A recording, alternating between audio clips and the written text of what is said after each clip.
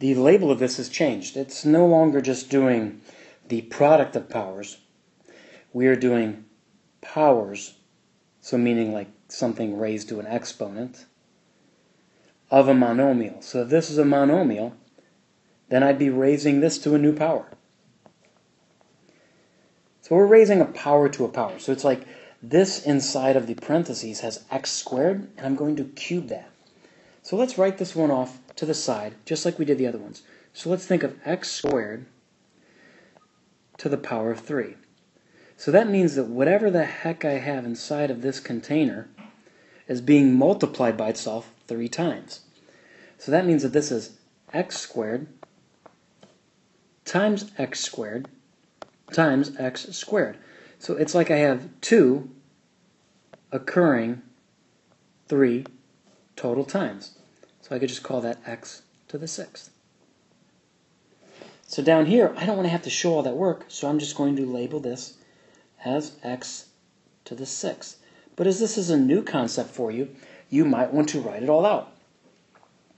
Now, if you're running tight on space, we're going to do this again for the second example on the right side where it says y cubed to the power of 4. So maybe that means you have to like draw an arrow or whatever, but you can figure it out. Just fit it in. I don't want it showing up here because I want it to be clear that this is separate from our main work.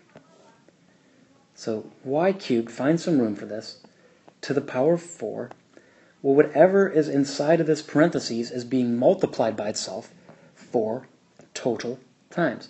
So here's y cubed, y cubed, y cubed, y cubed. So it's being raised to the power of 3, and then that is happening not once, not twice, not 3, but 4 times. And 3 times 4 is the easiest way to do this. It's going to be y to the 12th power.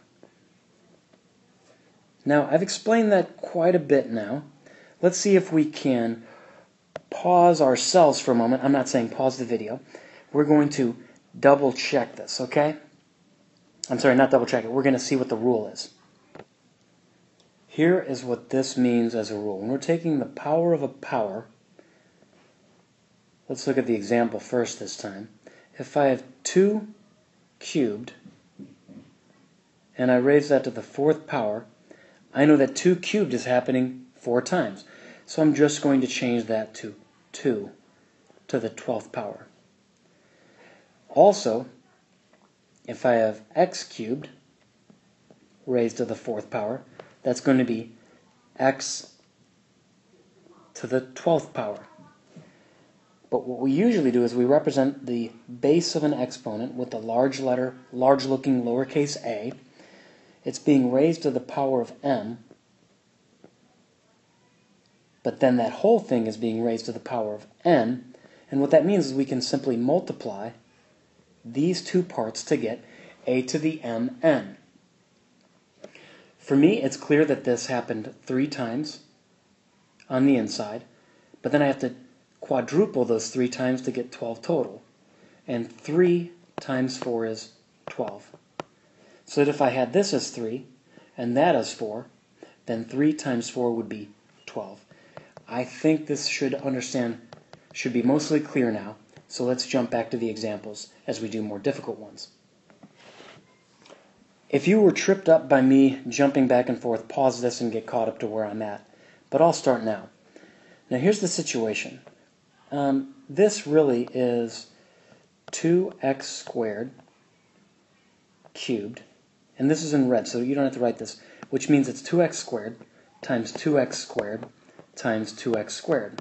So I want you to see that because there's multiple things separated by multiplication, this exponent is going to end up attaching to the 2 and that 2. So the 2 that's the number out front, as well as the 2 that is the exponent. So when we rewrite this in the next step, let's place a 2 here, and this would be to the power of 1 times 3, but I don't like to confuse anybody if that isn't helpful. So I'll attach the 3 here, and then I'll deal with the x 2 times 3. By the way, I'm not writing this out after I've done this 1 or 2 times and understand it. So this sets me up for having 2 cubed x to the 6th, and it's better to end up with just a number out front.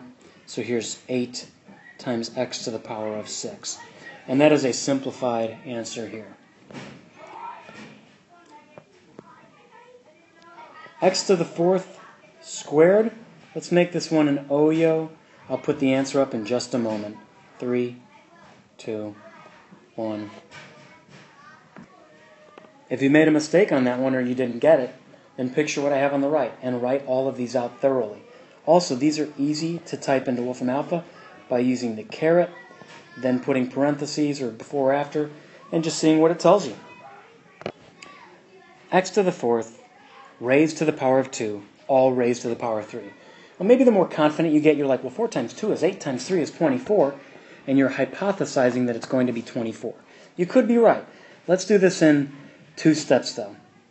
So I see x to the fourth being raised to the power of 2, which I know that I just do 4 times 2 is 8.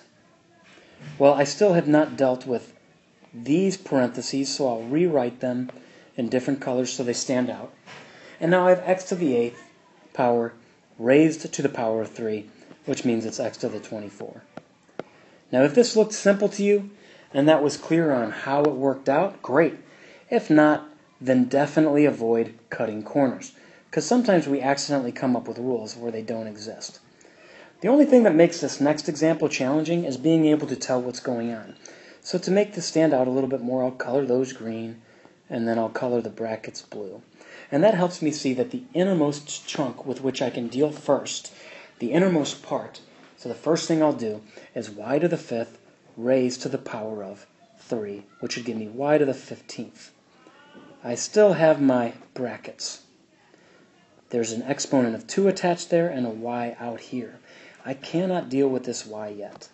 Putting it inside the parentheses, inside the brackets, would mean that, it's totally different because this inside part's being squared. So that is not kosher. All right, so I have 15 and 2. 15 times 2 is 30. And then I'm going to write y out front. And now I do need a time symbol. And then finally, this would be to the power of 31. Sweet. Beautiful. That takes care of all of the examples for these types of problems, and we summarized those problems with this power of a power rule. All right, moving on. You feeling brave? Good. Okay, for this one right here, let's actually write this entire thing out. I see these brackets, and it looks like it packages 1/2 AB squared. So let's see what that means. Well, that'd be 1/2 AB squared, showing up not just once, but 3 total times. So I will write 1/2 AB squared times 1/2 AB squared times 1/2 AB squared. That means that the value of 1/2 is actually getting that exponent attached to it. So this is 1/2 cubed. The a shows up 3 times, and so a to the power of 1 is also getting that exponent attached to it of 3. Well, then b squared shows up 3 times, and if this was just the previous rule, we would just do 2 times 3 to get b to the power of 6. And as a final step, I would prefer to not have a constant or a coefficient raised to some exponent. So I'll write 1/8 a cubed b to the 6th, and then box that. I'm going to sidestep for a moment just to talk about that fraction, and that's what this red font I have is red ink. 1/2 raised to the power of 3 is 1/2 times 1/2 times 1/2. Well, that's the same as 1 cubed over 2 cubed. So if you were thinking, well, then I don't have to deal with anything but what's in the denominator, I wanted you to see that, well, it became 1 because 1 times 1 times 1 is 1. So normally, let's say you had something like 2/3 to the power of 4. That would be the same as 2 to the 4th and 3 to the 4th. So the exponent would attach to the numerator as well as the denominator. And this will also matter if you're ever dealing with things with variables like this. I'm going to clear the ink out for this whole page and scroll back on up so we can look at the second problem. If you're feeling confident, make this an OYO one, and I will explain it at length after you try it yourself. All right, there should be a parenthesis here, so if I jump too quickly, I apologize. The other thing too is, or you could just eliminate this parenthesis, whichever one makes you feel better. It's the same thing. So I'll put that there. Okay, so the whole situation here is in parentheses, I will rewrite -4. Because if I don't, then I might only attach the exponent to that 4. So I'm going to see this coefficient as being -4 raised to the power of 2. And then I have b squared raised to the power of 2, which would become b to the 4th. But I'll write this as 2 times 2 to help us see the rule for now. Skip that step when you feel confident. Then I get 16b to the 4th, and I box that. These can be typed into Wolfram Alpha, and they should work out the exact same way as you do them in your notes. So having just done that previous example, let's take a look at one that's the same thing, but a little bit more complicated. Well, 1/2 ab squared cubed. Does that look familiar? -4b squared squared. Does that look familiar? Well, I did that on purpose to help see that the brackets and the parentheses are sort of there to just make these problems more complicated. And there are real-world applications of this, so don't let that frustrate you. It's not like they're just trying to be sadistic. So here's 1/2 cubed. We're going to do all that same work again. Here's a to the first, getting that 3 attached. Here's b squared, but now I'm going to jump right into 6 because I think we've seen this enough. Although we don't need a times symbol here, I'd like to see a times symbol because it helps me see that the left part has been taken care of, and now I'm tracking my work better and dealing with the second part. Now I just see -4 times -4. I'll write that in parentheses, though. You don't have to write in parentheses if you're feeling confident. And then b to the 4th. Now we have a problem like ones we did earlier in notes. I scan from the left to right, and I'm looking just for numbers. So I see 1/2 cubed. I'm going to write that as 1 to the power of 8. I'm sorry, 1 over 8. I keep scanning through left to right. Are there any just regular numbers? Well, I see -4 squared, which becomes 16. I scan through, I see no more numbers, so I reset and I begin left to right, and I see the lowest in the alphabet letter is A, and I only see A cubed.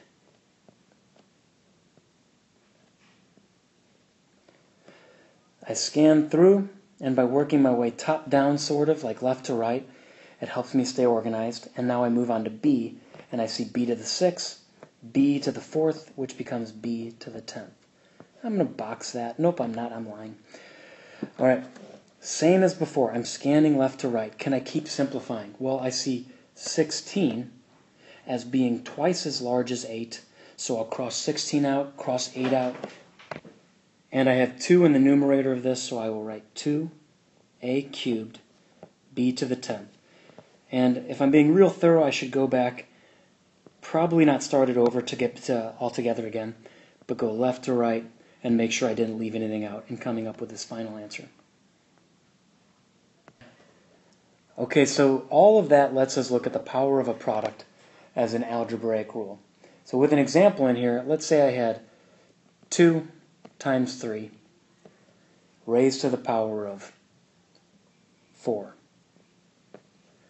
Now, I could do 2 times 3 is 6, but I'm just going to stretch this out and be like, well, that 4 is going to attach to both the 2 and the 3. So with just numbers there, that's what that might look like.